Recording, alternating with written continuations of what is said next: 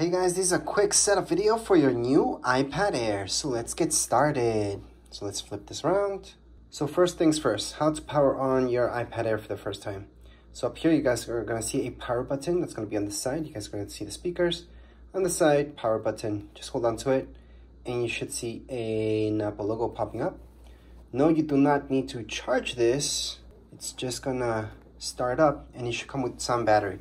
If it doesn't come with any battery, I would actually return it. And why would I return this if it doesn't have battery? Well, it could be damaged because they're not supposed to go down to zero. And what I mean by that is that you don't want it ever to go down to zero and completely die, even if you're using it yourself. So if somebody sends it to you brand new and it's zero, you can't charge it at all. Well, you can't turn it on at all. That means it's a problem. It has to have some battery left. But anyways, they always come with battery, especially if you buy it straight from Apple. That means it has not been used before, it's not refurbished or anything like that. Anyways, right now, just choose whichever language you like. There's a bunch of them, as you guys can see. Scroll all the way down. You guys can choose whichever makes sense to you. You can choose English, choose your region. It can be anything, US or any other one from this list. So we're gonna go on and just choose Canada for now, appearance. So here's the part where you guys can go on and set up how big it is. So you can go even bigger. It's gonna show you that big. You can go really large and it's gonna go really large, or just default. For me, default's the best, so I'm gonna go into continue on. Right now, it's gonna look for any devices. So if you guys have an iPhone, you could use Quick Start to transfer your information. If you had an older iPad, just bring it beside, have Bluetooth turned on, and you're gonna see a message popping up on your iPad so you guys can do this quick start.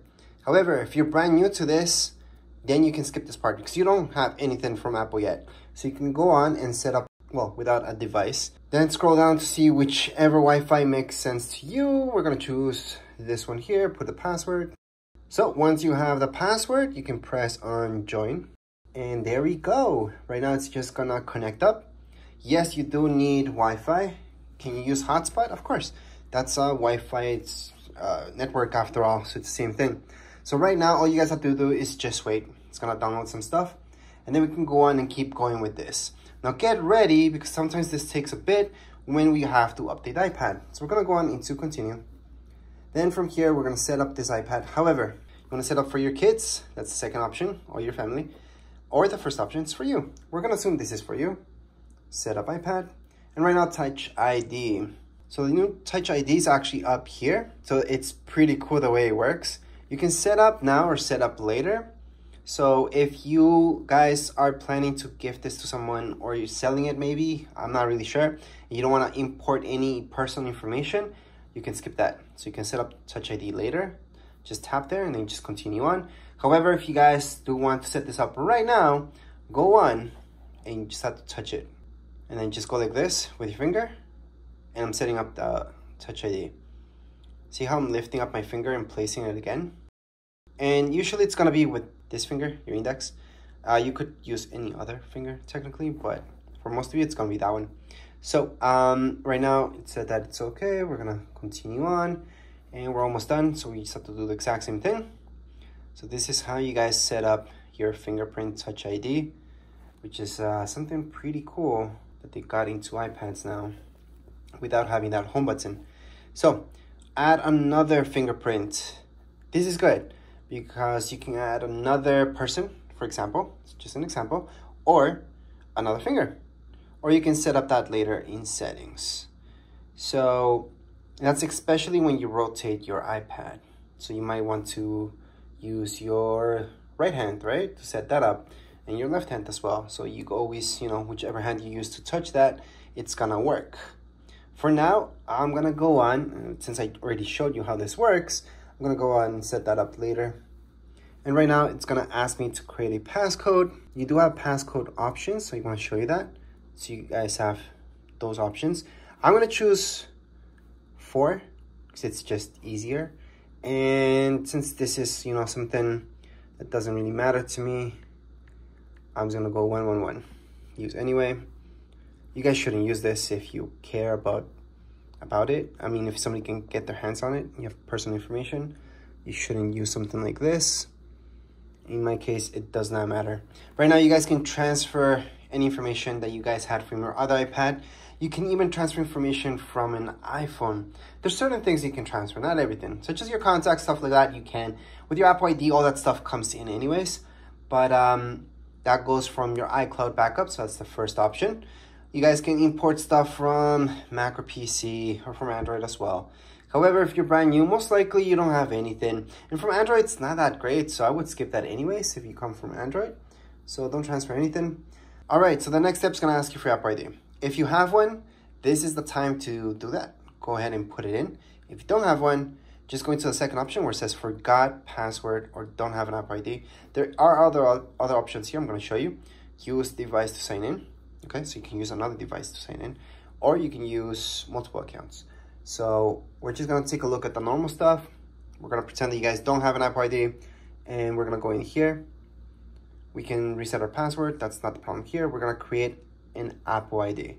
So again, if you guys don't have an Apple ID, that's the option for you. Now, if you don't want to import any information to this iPad, you would use this, set up later in settings. I highly suggest, if this is for you, go ahead and set up your Apple ID right now, create one. If you guys don't want to import any information in here yet, then go on and set up later in settings. So press don't use. So whether you guys press don't use or you signed into your Apple ID, this will be popping up, agree to it, and then later on, you're gonna see this, the automatic update. Continue on, and then from here, this, I would always turn this on so you guys can use Google Maps and all that stuff. Siri, this is so cool to set up. It's actually really, really easy. So we're gonna show you how to set this up right now. However, again, you guys can set up later in settings. So you guys can skip this part if you guys, again, don't wanna import anything. But if you guys do wanna put this Siri, go ahead and continue. What I like is voice number 4. Hi, I'm Siri. So that's the voice you'd like one me that to use. I'm used to. You can change it later in settings. And yes, you can change it later in settings, like I said. And pretty much almost everything that we're doing right now, you can change later on, by the way. Anyways, continue on. Siri, how's the weather today? Hey Siri, send a message. Siri, set a timer for 3 minutes. Hey Siri, get directions home. Siri, play some music. And Siri's ready. So that's how you guys can set up Siri. If you guys skip that part, don't worry about it. You would see this anyways. Well, not this part. Right now we can share audio or not, your choice. Screen time. This is something that I would set up if it's for your kids or something like that. If it's for you, most likely not, because I don't think you guys will care about how much time you're getting on the screen. But if you do, go ahead and do it. And you can set up some restrictions there too. However, if you don't care, go into setup later in settings. Then you can see this. I highly suggest sharing with Apple. You don't have to. Again, I highly suggest sharing.